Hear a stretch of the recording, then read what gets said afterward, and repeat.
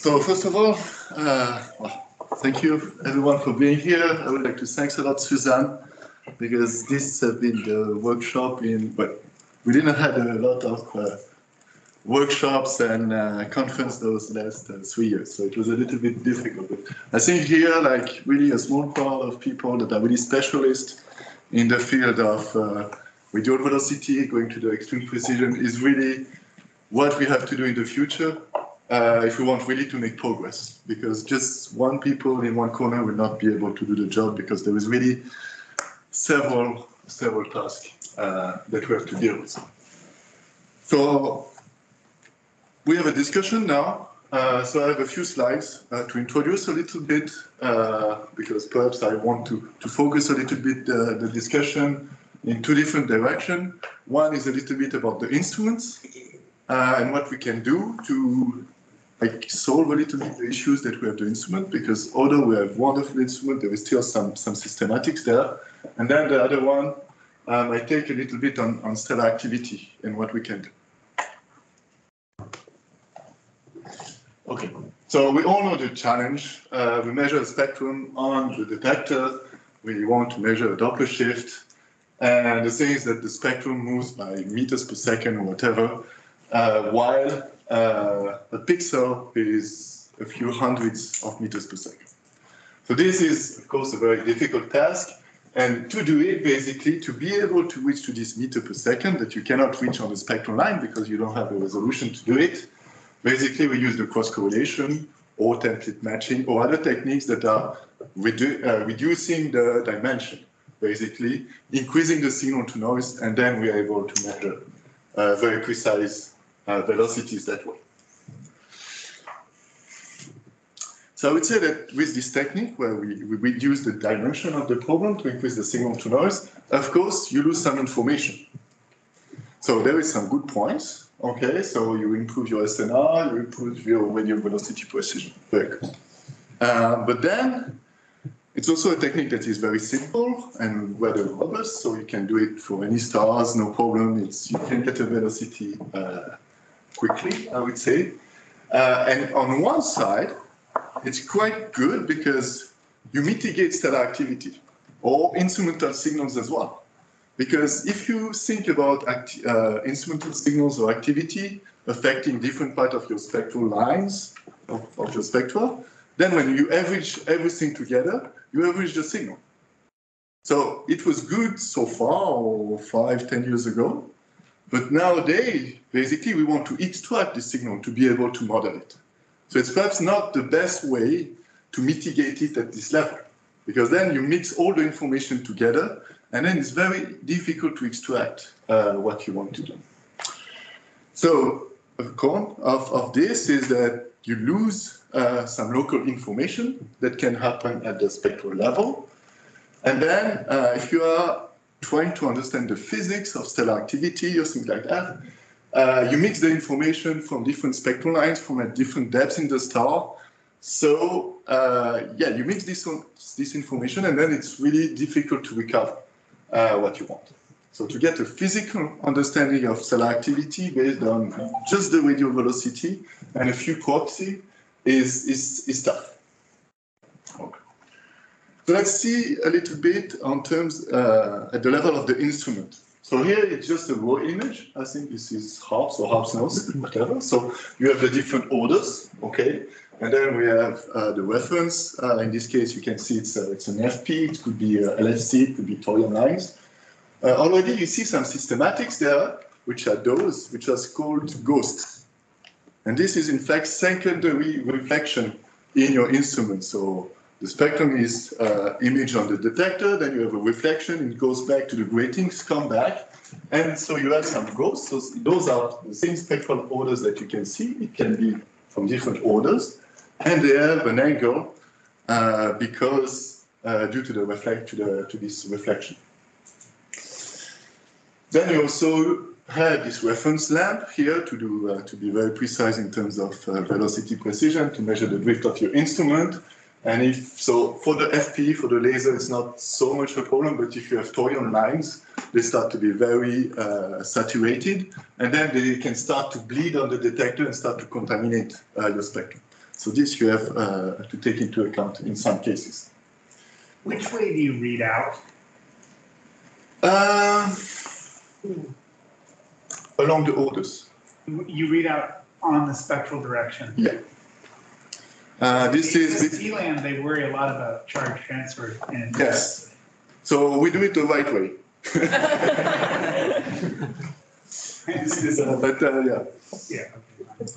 But indeed, if you don't, yeah, this is something that we have to take into account. And for example, it depends on the detector. On harps, we don't have problem on espresso either, but on harps nose, we have some charge transfer inefficiency, which in the end will warp your stellar lines or your whatever. And in fact, we correct for the charge that we are losing because we know very exactly what is the CTE of the detector.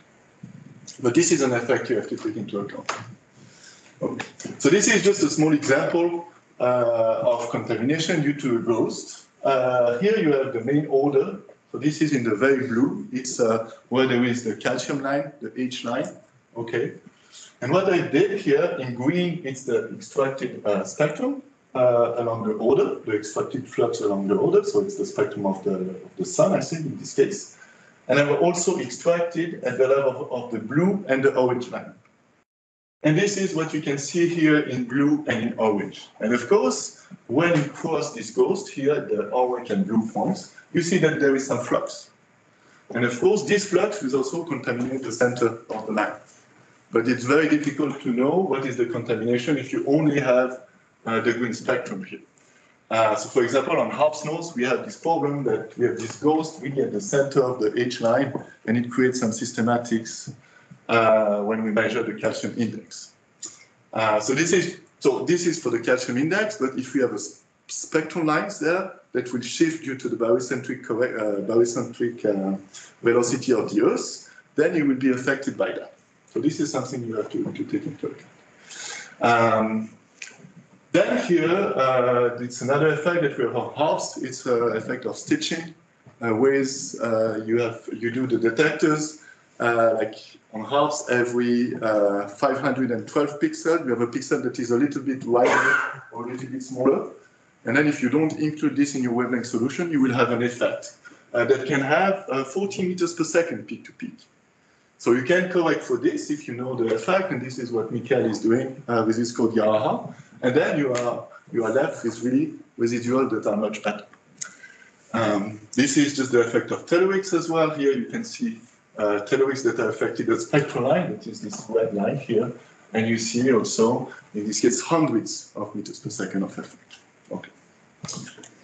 So the problem with the fact that we lose some information is that all those local effects, when you average out over the entire spectrum with the CCF template matching, although the effects are 10 to 100 meters per second locally, in the end it's 1 or 2 meters per second. So it's difficult to correct because in the end it has a low amplitude, and also you are mixing the information from several spectral lines. So there is some technique. You can either mask those regions, okay, either physically, and you say I don't take into account this spectrum, or some people compute the velocity for different chunks, and then you just reject chunks that have too much jitter, things like that. Or you can correct at the spectrum level, and this is basically what you can do with a code like Yamaha that Michael published. And the advantage of this is that you can still use the information that is there. So when you are observing very bright stars, you don't really care, but when you go towards M dwarfs, you start to care.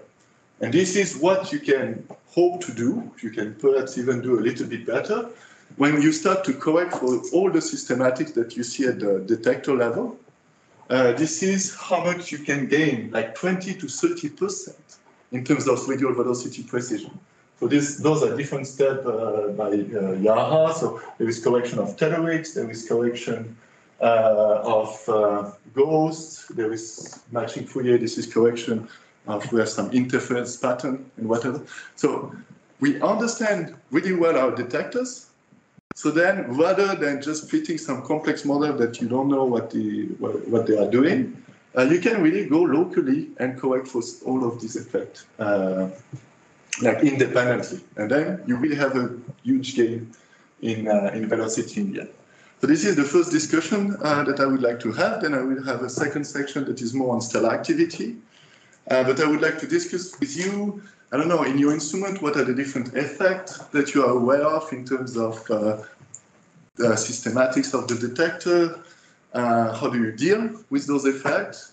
And then, did some people implemented already some correction at the level of the extraction? Because you can also do some things at the level of the extraction, but sometimes, like for ghosts, it's super complicated because you have a flux that is diagonal towards the flux that you extract. This flux is not just white light, it's a spectrum, so it will shift. So there is all those things. So I would like to have a discussion on this.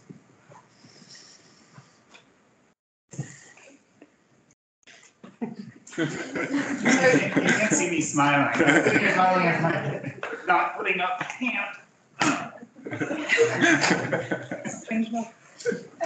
I guess I'll just to start the discussion going really. So essentially, you would have to design this sequence of corrections, even though you might know what ingredients to put in it. You would design it in a purpose-built way for each instrument, right?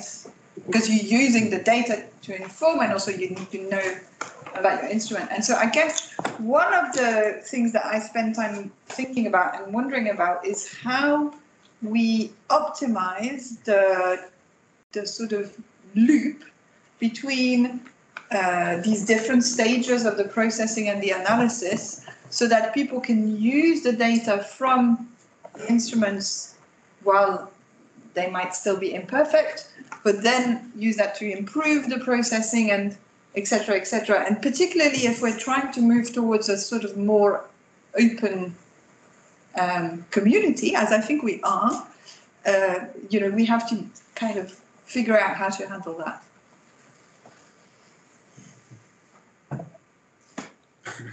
All right, let's have No, I have to. Okay, I'm sorry. So I, as you can imagine, I have a million things to say, but I guess you opened by making an incredible argument that we should be doing RV in the 2D images. And you still come back to the idea that we should extract correctly. But there's another way to think about it, which is, and maybe, I don't know what Yarara does exactly, but in principle, we could be just pushing everything into the 2D imaging, and we could really deal with the noise model and the biases of the imaging directly, rather than kind of dealing with them indirectly through this abstraction stage. Yes, indeed. But then, like modeling everything at the level of the 2D image is really tough, right? It is, and because I think it relates to Suzanne's comment, because somehow that would only be possible if we had some kind of open set of tools where we could do the 2D modeling, and because otherwise only somebody who built the instrument could ever measure an RV or work on the spectrum. So it is somehow, the idea of moving into 2D is somehow, in my mind, related also to the question of open science. So I don't know, but for example, for all the data from HARPS knows there is like at least nearly 20 years for HARPS of data. All the raw frames are available, for example. So it's possible at this level to see what we can do and so on. But it's true that like doing the step of extracting the signal simplifies a lot the problem with optimal extraction that deals for a lot of things. But it's true, how do you call, like it's spectral perfectionism or whatever. It's how people call it, I think. Yeah, I actually have very strong opinions about all that, but I think it's sort of off topic. But I have. Okay. Yeah, to your question about local systematics, I guess one question I have is how much better or worse would you do by simply throwing out every line that may be affected in any way by something local, right? So that's the most extreme option, right? You're just very selective, which you could make you do worse or better. And I'm assuming that's definitely not good enough. While you want to do the corrections at the extraction level, is there also a way to, if that fails, provide some kind of housekeeping data that allows people to still do enough? I mean, is there something you could provide, you know, a parameter that represents the ghost somehow that people can put in their GP later to correct for it, even if they can't fully do it at the spectral level? Yeah, indeed. So at the level of, for example, Yara, how it's able to correct, we indeed extract a map of the ghosts that we can do with flats or whatever. And then basically we know the location of the ghosts, we know where they cross the stitching, and then this is used to really correct very locally on the spectrum, on the extracted spectrum, very correctly to apply like a model to be able to correct for this effect. So indeed, those are things that can be provided, and I think in terms of calibration and everything, we have all the information there. So this is possible. Then regarding your first point, which is like removing all the parts that are affected, of course you can do it for stars that are very bright and so on. But then you start to see that, like what Michael presented before, like if you want to start to deal with activity and so on, you need to be at very high signal to noise. So then you will decrease your signal to noise. And then if you go to fainter stars, then you will lose too much information. So I think we don't have too much luxury in just selecting a very small region of the spectrum on which we measure the velocity and then throw the rest. And I think we have enough understanding of what is happening at the instrument level that we can recover this signal.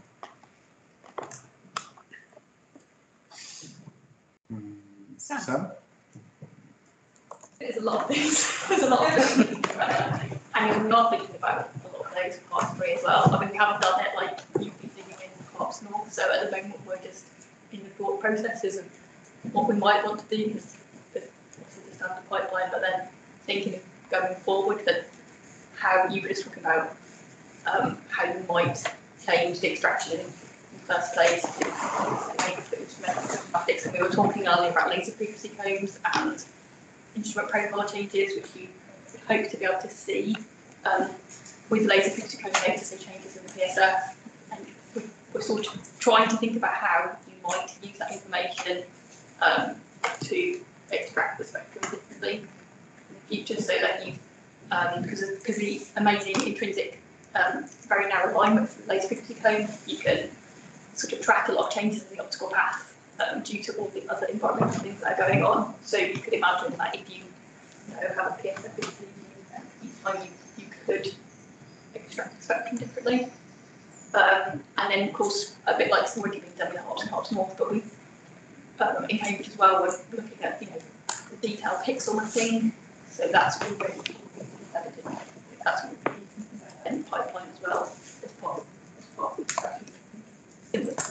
But yeah, the ghosts is an interesting one, and we don't. That's going to be different per instrument. We don't know what level, or ideally you don't want any. But yeah, so there's a lot. I mean, there's lots of different things there. But it's interesting as well what you were saying about taking it from what you could do at the extraction level from the raw spectrum, or somehow cataloguing all these changes in an interesting sort of, say, like the engineering database or calibration database, so that you can use that information in a different way for the 2D spectrum as well. You can imagine you could have those perception changes practice as well, even if you weren't using them in the actual extraction.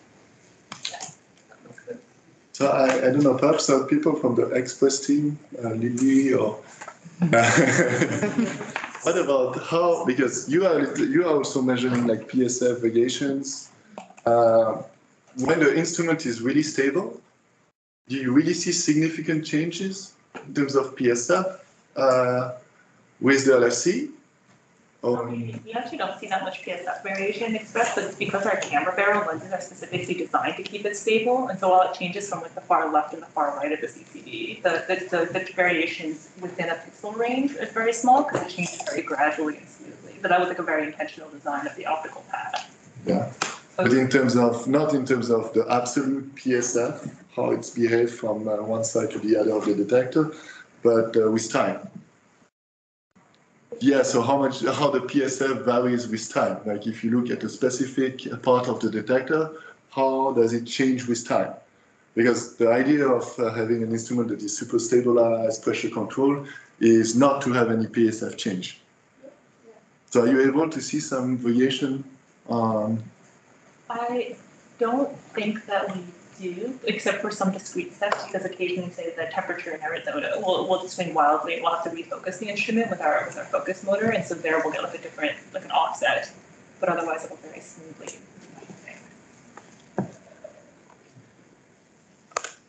I think Nathan, you had, and then Susan.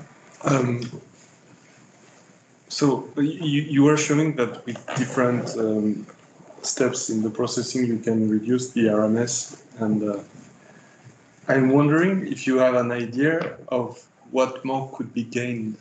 If there are things we know about that are still not corrected, or if everything that is unexplored, everything else is unexplored territory, and we really don't know what's happening beyond. So there are two questions really. Yeah. So first of all, do you think did we correct for all the systematics that we know? Yeah. And is there some more space, basically? What more do you think you could be gained? So for sure, like we want to correct for the systematic that are the strongest. So we looked at those like spectral time series of residuals, and we look where there was a lot of flux variation, and then we went, okay, what is the problem here? It's a ghost. Okay, we correct for it. It's a stitching, whatever. So most of the effect have been, like the strong effect have been corrected for.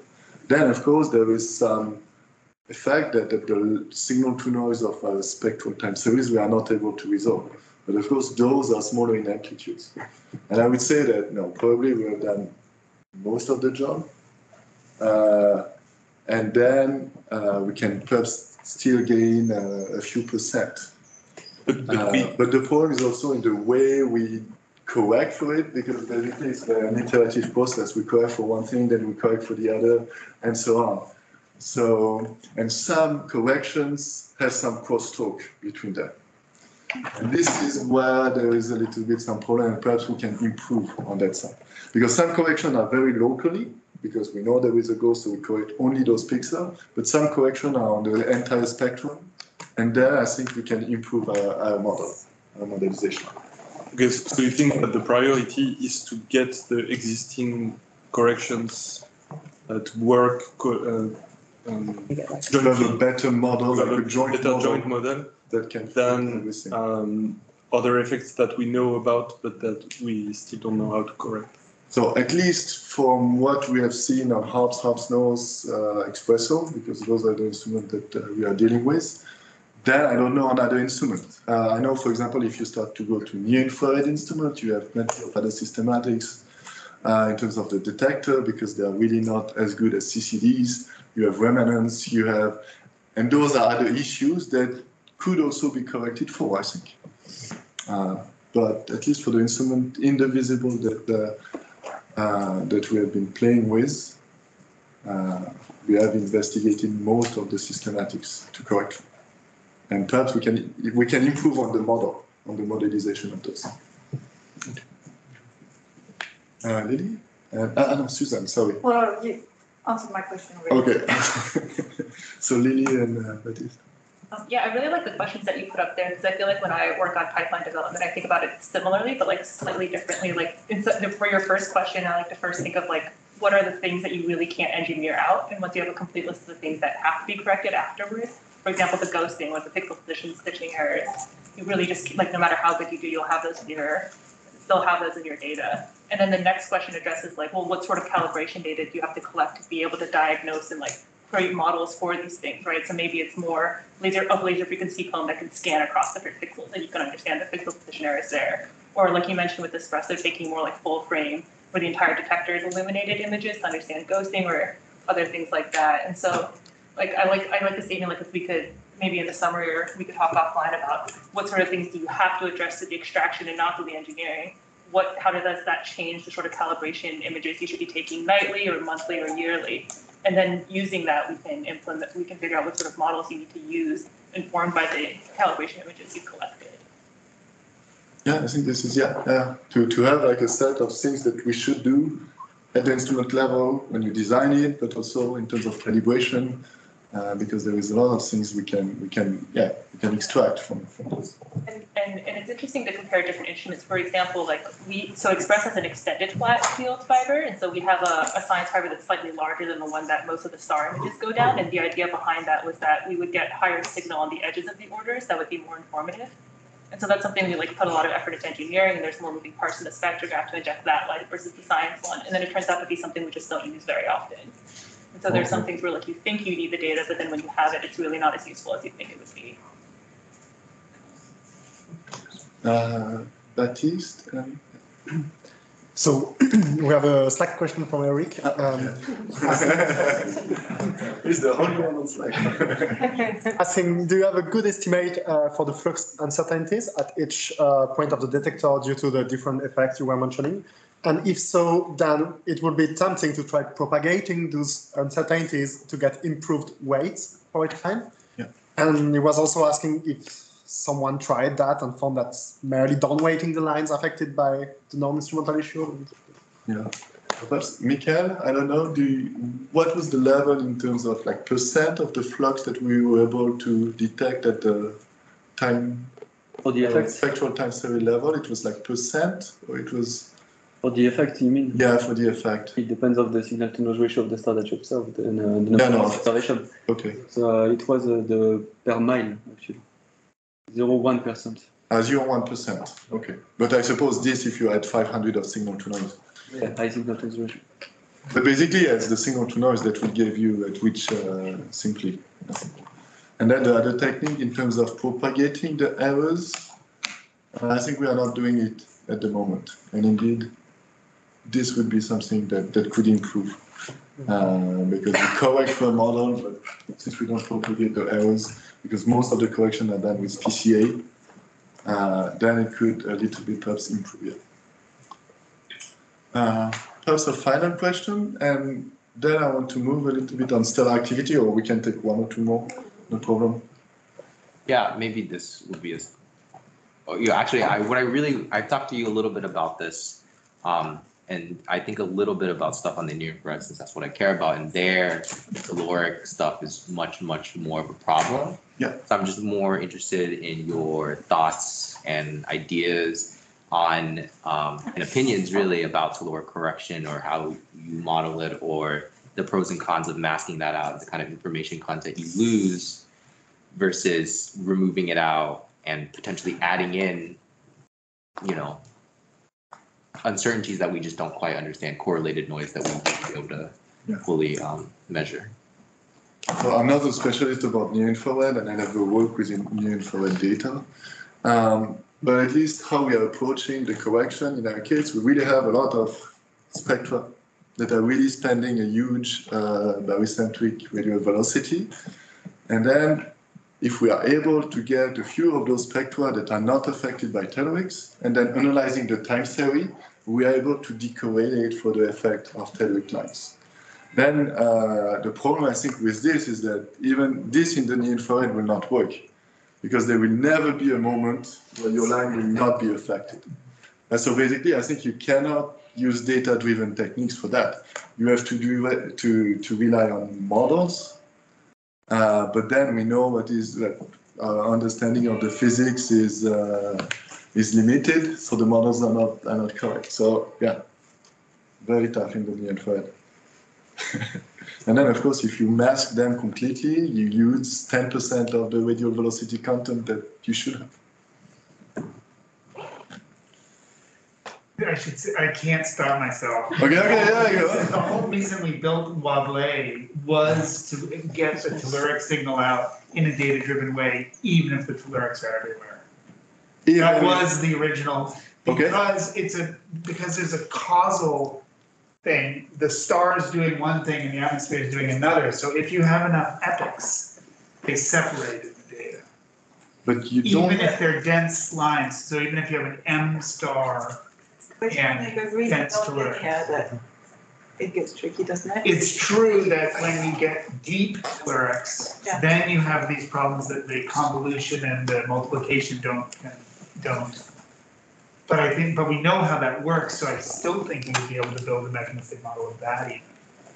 But that was the original idea of the wobbly model. So I'm sorry. No, I was going to say, if you were able to do that effectively in the near infrared, then talk to the exoplanet atmospheres people. Yeah. That's just positive.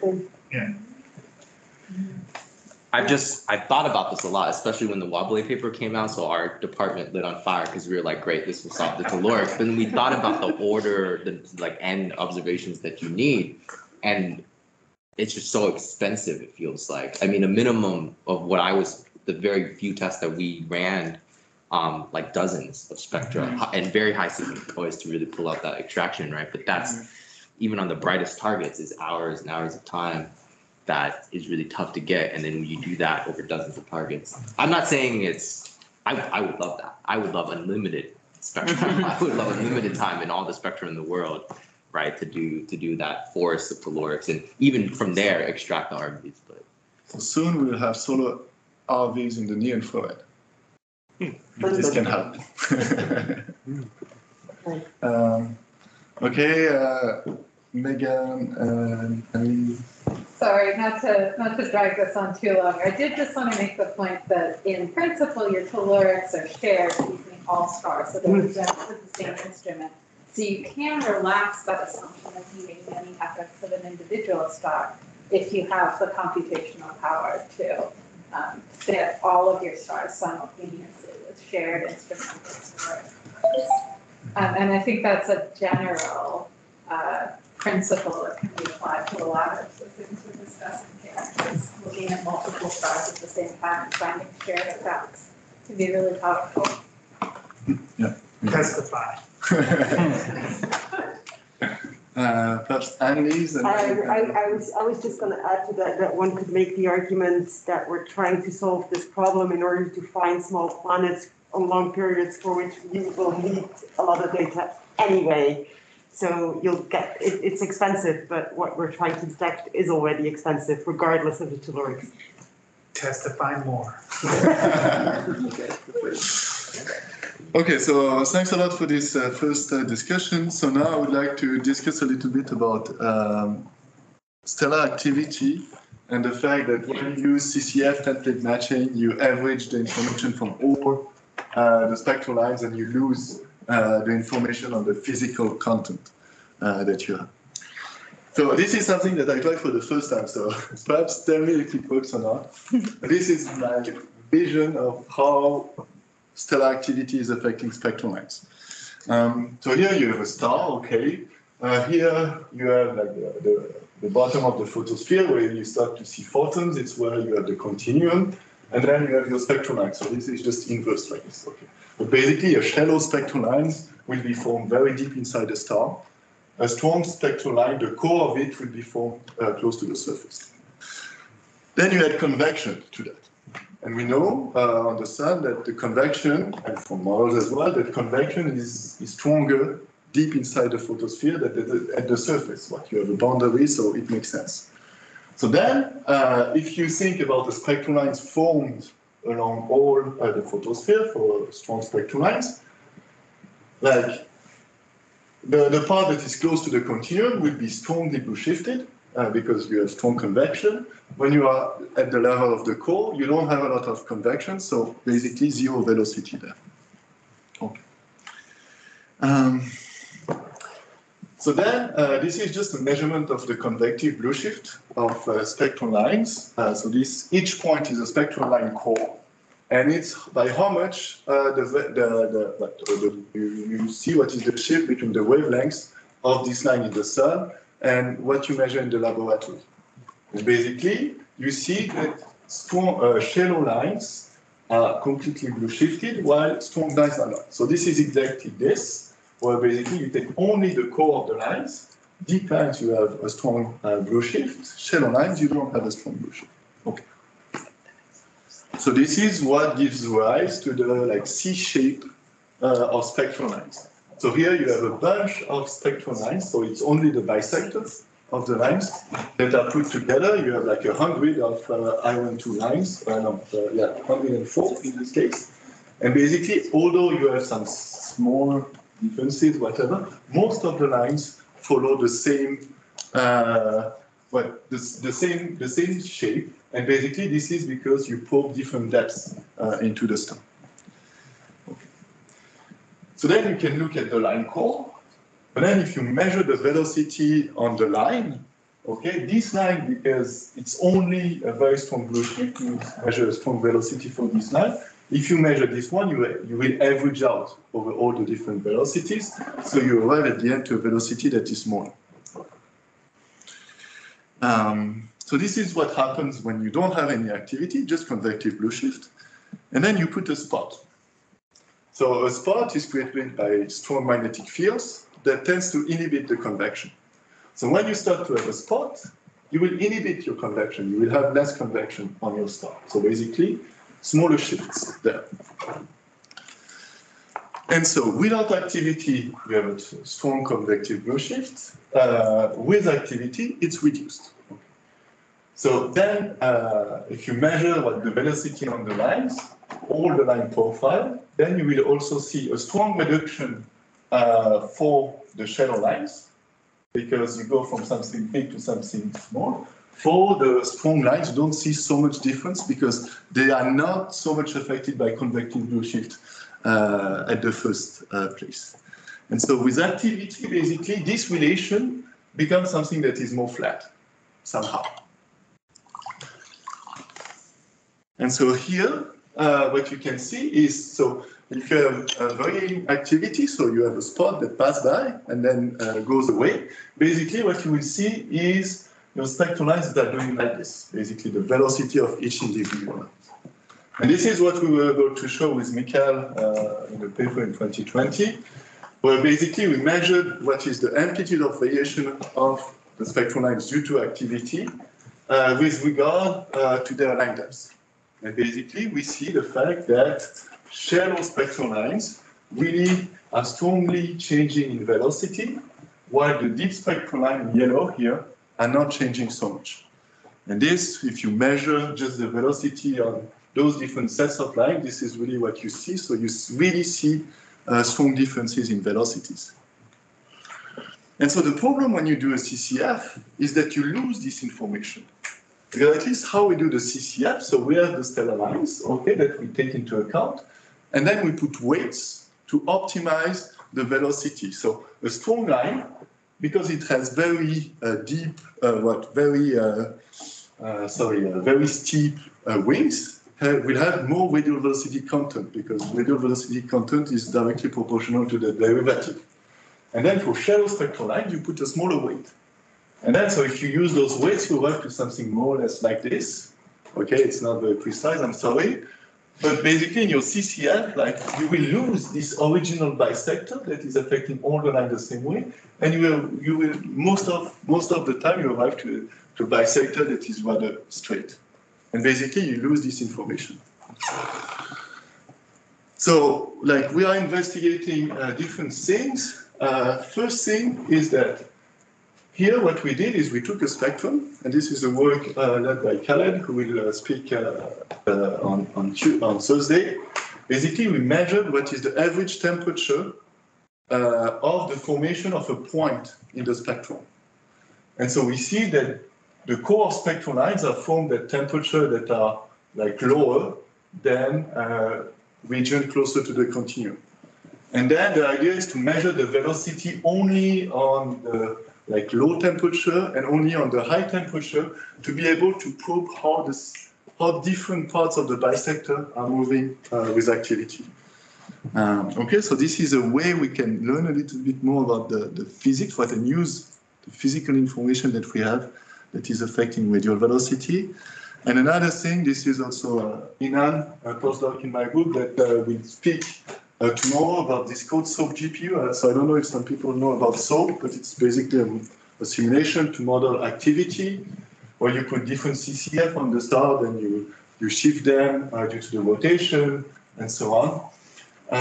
And then basically now what it did is that rather than using CCF, is using spectral.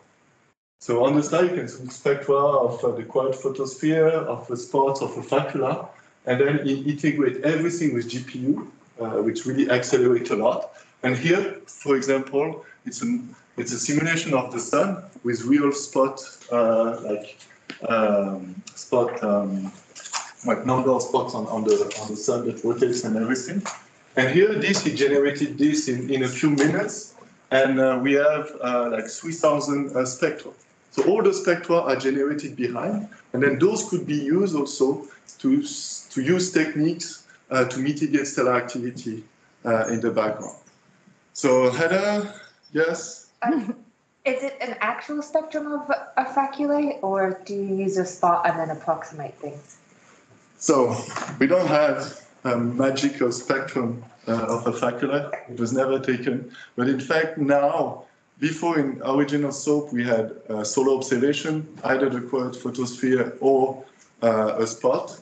And in fact, now you can use those, or you can use also Phoenix spectra, and you change the bisector following some paper by Lohner Butcher that really measured how the convection changes as a function of limb to center angle. And you are also able to use synthetic spectrum as you want. But it's not, you don't have the magnetic field yet, so it's not perfect. But okay, and this is the end. So basically, this is a little bit my understanding on what we could do on, with our understanding of the physics to get better, proxy, better radial velocity affected by activity. But I'm sure you have also plenty of other ideas. So I would like to discuss this if you are open to it.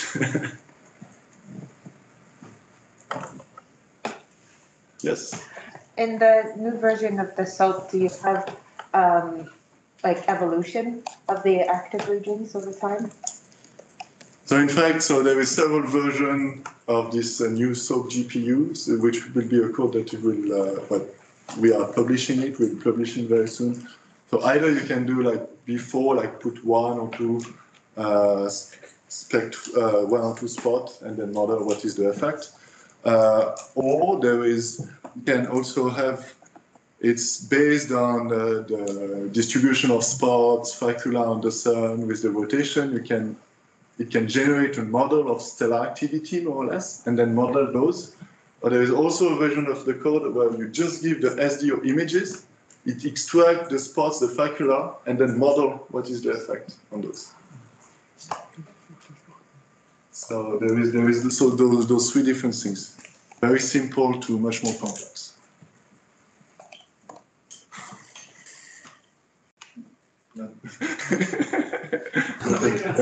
I just want to make a comment on the simulations. So when you did the RV fitting challenge, I think it was with sub-simulations. Yes. And I think in that case, the activity was very well represented by a linear combination of a few activity indicators. Yes. And it doesn't seem to be the case in real data. So, I mean, there is probably something that can be improved in the simulation so that to reproduce the fact that you can have maybe higher phase shifts between the indicators, but at least I think in the way that the simulations are done now, they are too simplistic. Okay, yeah. So, yes. And I don't. If you do the RV analysis, the RV fitting challenge analysis with just a periodogram and a linear fit with a bisector, WHM logarithm prime HK, you find almost all the planets. So I would say that when I did a challenge a few years ago, in terms of how I model activity, I did some things that was a little bit simple. Yeah. I think now we are a little bit more complex in that, and it would be interesting to see really what we are able to do now. If just simply linearly decorrelating with different activity proxies works super well, and indeed there would be a problem in the model. We have to check that. Yeah, indeed. Yeah.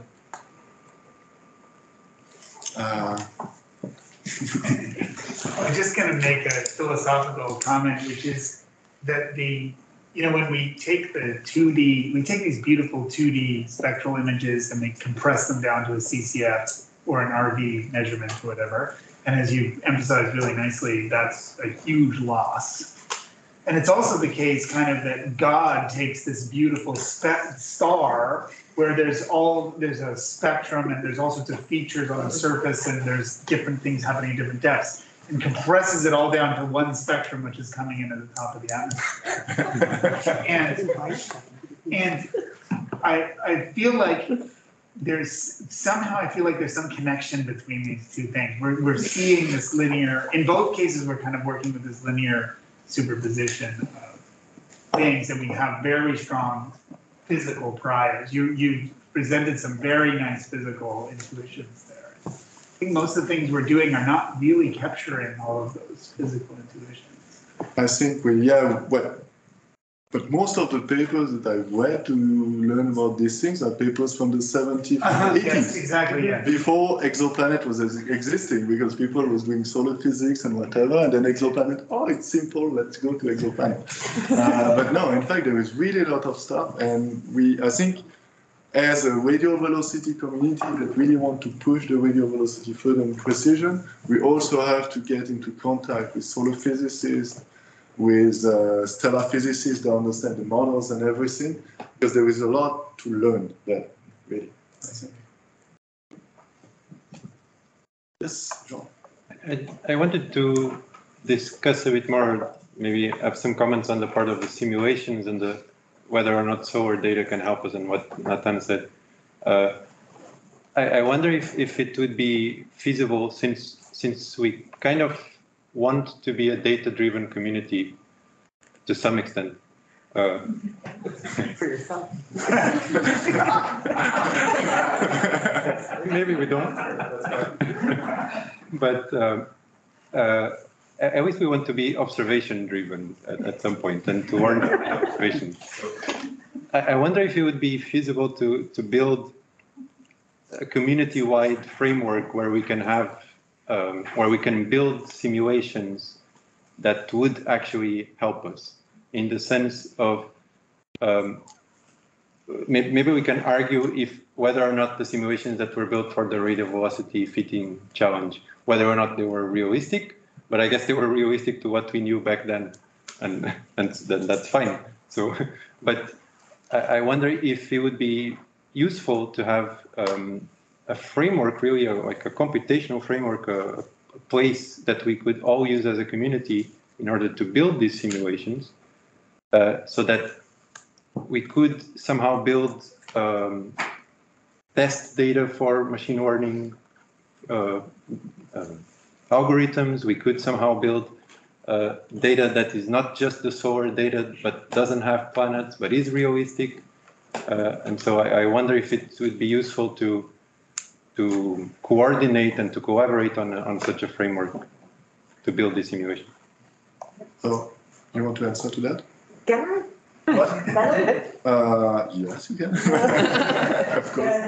So, as I understand what you're asking, is that you want to be a data-driven community by having physics-driven simulations, right? that is in the end, that's it. If we have the physics-driven and the data-driven combined, that's what's going to solve this thing, surely.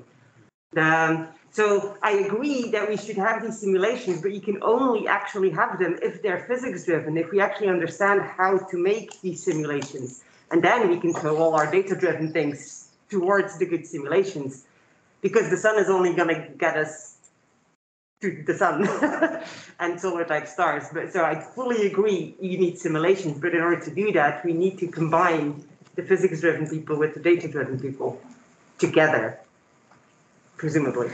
Now you can answer. Susan was.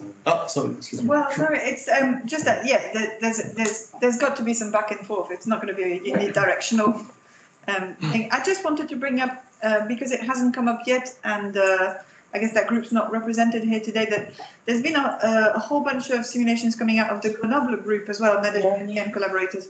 And they have, I mean, arguably they've made some ad hoc assumptions, but they have attempted to simulate data for other types of stars than the sun, for F stars and K stars. It's time series rather than CCFs or spectra, but that might be worth bearing in mind, that these data sets are available, and also their framework is sufficiently simple that you can actually reproduce it. I did it 2 weeks ago and it took me 3 days.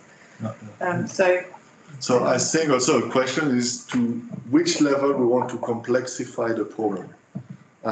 Because like people have been trying to model the sun.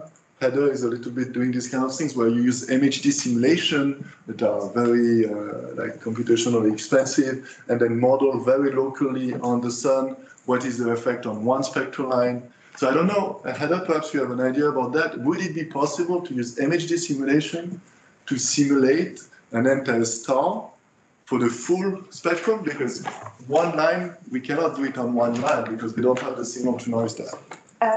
I don't know if you could do a whole star, but I think you can do a whole spectrum for a patch of a star, and that depends on the resolution. So there, like Sophia Sellis and Dana Stravins have been doing a bit of work in this area as well, and I have seen some stuff come out where you can do, if you sacrifice resolution and temporal sampling, you can do a lot of lines, and so it's something I'm looking into. So we might still need some simplified scenarios, but I think you can get more lines. And I don't think it's the worst thing ever to do just small patches and be able to like incline those patches, but you do then miss out on like global circulation type things like meridional circulation or supergranulation. So you might still have to figure out a way into that. There's Matthias Rempel has done some stuff about the MHD simulation of a spot. I think that is the only person who's done an MHD simulation of a spot, and there's been no line synthesis done on it that I know. I could be wrong. Maybe it's happened very recently, but you need quite a large box to get the spot, and then it's quite computationally intensive there. But maybe again, you could do a large box to get a bit of supergranulation and start understanding it from there. And I don't know, maybe if you move everything into GPU, right, that saves you a bit. Thanks.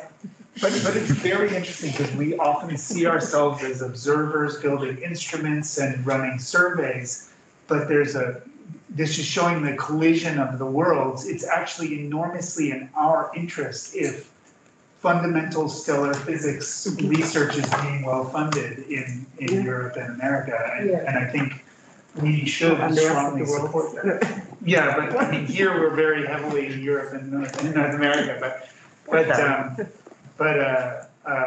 it's interesting when we think about like decadal priorities or whatever. We actually really need better theory right now. Yeah, definitely. And that's I mean, Jen and I will talk a little bit about the NASA NSF EPR working group that was run, but that was one of the biggest things that we said is that you really need to invest in the research and analysis side of things. Part of it is these data-driven techniques that we're talking about, but a lot of it is just fundamental physics, understanding that knowledge. And computational power was estimated to be a significant cost in that. And I suspect that my intuition is things like the previous version of SOAP-Anyways, where it fit well this linear combination of activity indicators, is because the component that is capturing best is that photometric effect that that Annalise is seeing that's showing up in the indicators, and you can see that there. Whereas if you're actually getting to the faculae side, I think that's less represented accurately in the simulations. That's probably the biggest stumbling block that we all agree in terms of RV, and it's the worst represented in the simulations side at the moment. Belinda. Yeah, so just following on from that, within the Heart-3 terra hunting collaboration, there's been a small group of us tasked with answering the question of if spectral polarimetry can be useful for assisting with activity on the sort of the terra hunting experiment type of stars, so these sort of quiescent, slow rotating stars. And so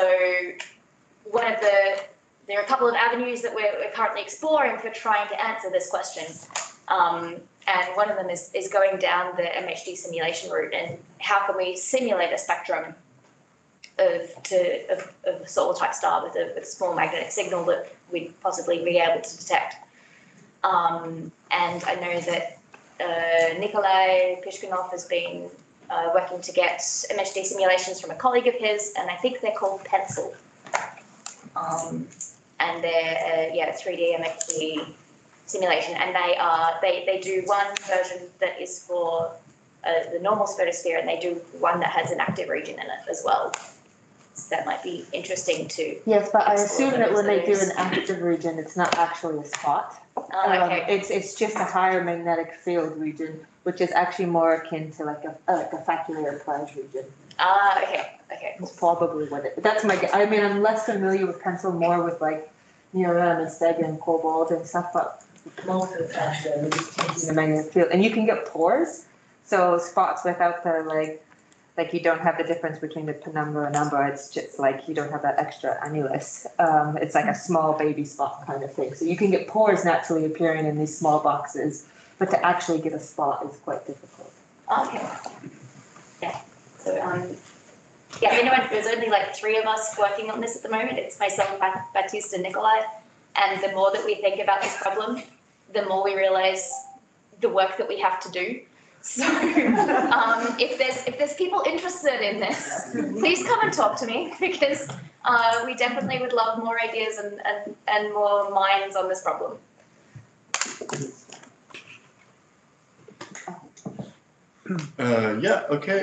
Baptiste, I think we are soon close to the hour, so I think we should wrap up.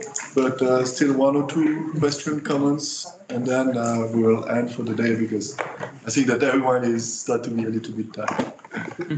It's very quick and easy question. I was just wondering, in terms of pure stellar physics approach, can you, since the spectrum of a spot is quite different from the spectrum of the quiet photosphere, can you constrain actually the spot properties like temperature, even magnetic field, or stuff like this, by choosing which line you want to use, like which temperature you want to use?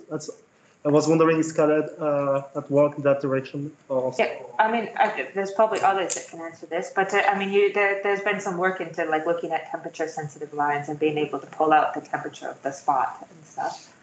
So that is being done, I think. Yes? This is a bit of a general question, but besides the LSD techniques, does anyone know of any other groups that are focusing on trying to get the magnetic field, like unsigned, like absolute magnetic field is possible from stars using different techniques? Or is it kind of the LSD the main? You're not get it from special parameters? So I didn't get the question. Can we get magnetic field for other stars, or? Yeah, so do you know of any specific ways that are being investigated to get the unsigned magnetic flux to precisions that we can use and use it as a proxy for stellar activity to understand better? And I know Florian mentioned the LSD technique, but is there any other techniques that anyone knows that it's been talked about or developed in the... There's a paper by Kochukov, 2020, and he looks at Zeeman intensification. Yeah. So that's also for intensity spectra. So that's one thing. And in fact, there is Steve Thor at the CFA that is a lot working on that. And basically, the thing is that it's not like Zeeman broadening, where your lines become broader. It's basically the depth of the lines that change. But this is also linked to... It's not the Landé factor, it's another factor that you can measure for spectral lines, but spectral line will be sensitive differently. So this could be a way to measure inside magnetic flux as well for other stars. Okay, good. So thanks a lot for the discussion. Yeah, I'd like to thank everybody for today. Oh, sorry. No, it's, so thanks a lot, and Suzanne, yeah. No, I wanted to thank everybody who gave talks and participated in the discussions today. It's been great.